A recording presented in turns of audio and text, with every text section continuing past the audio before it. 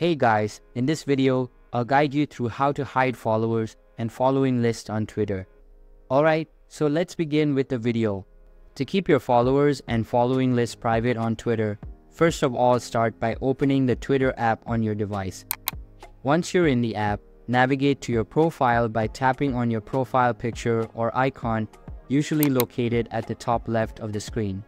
From your profile page, tap on the Settings and Support menu represented by a gear or three dots icon and select Settings and Privacy. In the Settings menu, choose the Privacy and Safety option. Here, you'll find a section called Audience and Tagging. Within Audience and Tagging, you'll see options that allow you to control who can see your followers and who you follow. To make this information private, enable the settings provided.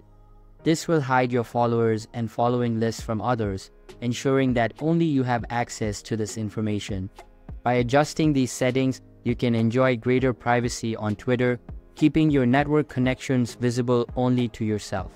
So that's basically how to hide followers and following lists on Twitter X.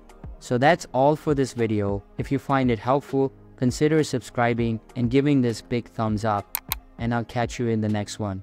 Thanks.